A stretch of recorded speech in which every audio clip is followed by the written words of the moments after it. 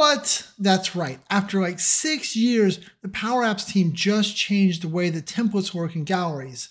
So when you add a vertical gallery, it looks totally different and it has a bunch of little new functionality tied to it. So it caught me off guard today while I was teaching my training class to a private group of people, and I don't want to catch you off guard. So I decided to make this quick little video to show you the new behavior because you can't get away from it. It's just there. It affects old apps and new apps, and just to make sure that you guys are ready for it. All right, let's switch over to desktop. They look. All right, so we got an app here. I just added a SharePoint data source, doesn't matter the data source. And I was about to do my normal demo, right? So I was like, insert vertical gallery, and then it's like, pa-chow. It looks completely different. And if I add employees, you're like, what in the world? So if you hit play, you're gonna see that now they've kind of got this little blue indicator over here on which record I've selected. Also, if I start scrolling, it kind of loads dynamically. Sometimes when I'm scrolling, I've even seen it put a little loading spinner as it went and refreshed the data. So depending on how quickly it got the data back, it will even put its own little loading thing in there. Kind of interesting. Now, what's really weird about this though, is that there's even more going on than you can necessarily see here. So I'm going to change my screen's background color to, I don't know, this orange color right here. And so here, that's so dark. You can see that there's even a white bar that's a little difficult to see. Now with your gallery selected, all the controls over here are the same. The control itself is the same with one little caveat I'll throw at you in a second, but the layouts are all different. So, if I change to this one, right, it's expanded. A lot of times we kind of use one of those as a jumping off spot, and I might click in here on the actual gallery itself. And if I start to resize it, this white bar is actually a rectangle called Separator 2, and it does not dynamically move when you resize. It's all right. To make it dynamic, if you wanted it to behave the way it should have, it's not the X property, Shane, it is the Y property. And so what you're going to do is you're going to say, hey, I need you to be parent template height minus self, right, which is the control itself. Oh, I hate that the auto select stuff doesn't work as well. Self height. And now you can see that the white is at the bottom. And if I resize in any way, the white bar there is going to stay the same. Also, right, keeping in mind though, I couldn't even see the white bar until what? Until we changed the background color, which is a little weird. Now, so to try to kind of understand more what's going on, let me open up another app real quick. One sec. So here I'm in an existing app, right? Because I wanted to show you that this change is going to bleed through. So if I'm in this existing app and I insert a vertical gallery, we're going to see it, and we'll hook that up to employees as well. Notice that the color, right, the little bar that was white on the other side is a different color here. I cannot find any rhyme or reason as to what color that is going to be or why it chooses to be different colors. I don't know if I did something in this app, but that is something to note, is that the little Separator 2, or in this case, Separator 7 now, but whatever that bar is, it does seem to have different colors. Even scarier though, what happens, right? This gallery was over here, it was working. I built this one a long time ago, no big deal. What happens with this one if I'm like, I want to show a different layout? Notice it says no layout selected. You can tell that I'm using one of the default layouts, right? 'Cause it's ugly. That was mean, but you know what I mean. But so what if I go over here and be like, all right, well, I want you to use the image title and subtitle, which would just be this, and just add another row, right? No, ma'am. What's going to happen is it is going to apply the new layouts. So there is no way to apply the old layouts. So if you really were in love with those, I'm sorry, they don't come through. But you can also kind of see, notice that now the picture got a little bit smaller. I guess hit Control Z and kind of pay more attention this time.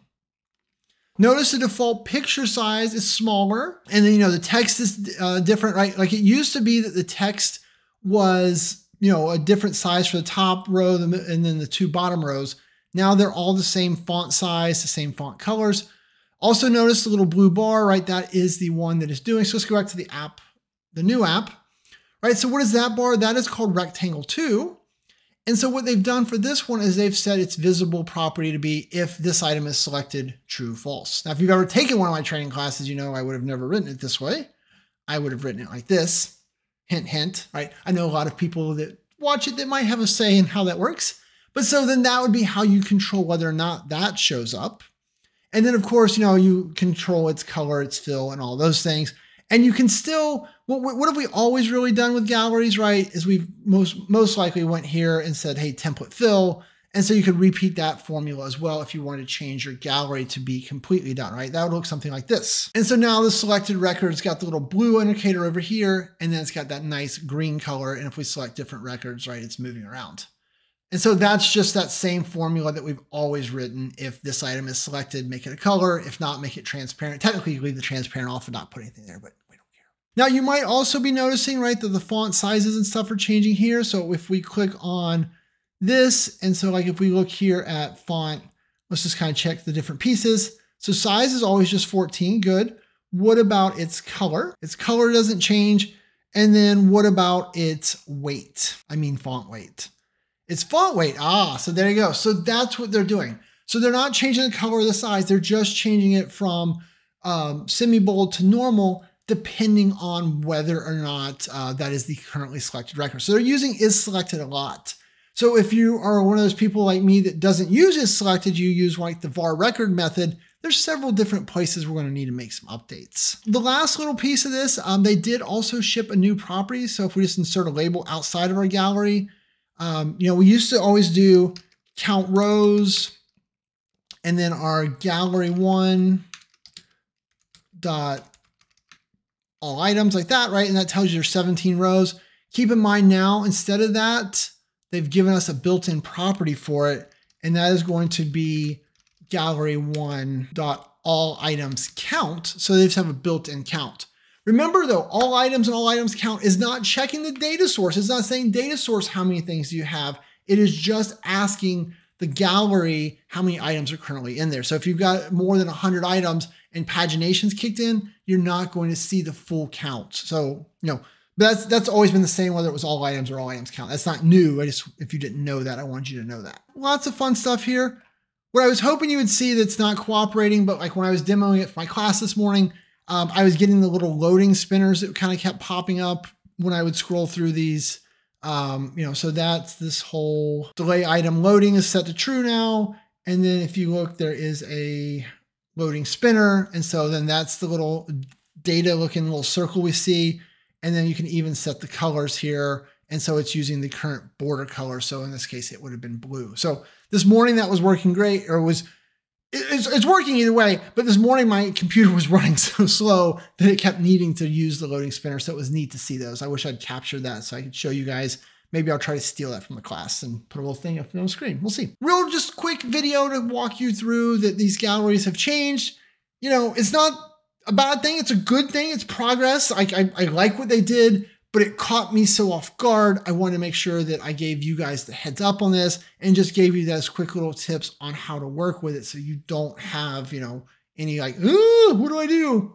Now you know. Remember, I've always got all the training classes, so you could have been like the people that had the private training class today. You could have private training. You could have public training. You could have on-demand, live. I got all types of training options. Come join me for a training class sometime. Thoughts, comments, leave them below. And with that, I'm going to say thanks and have a great day.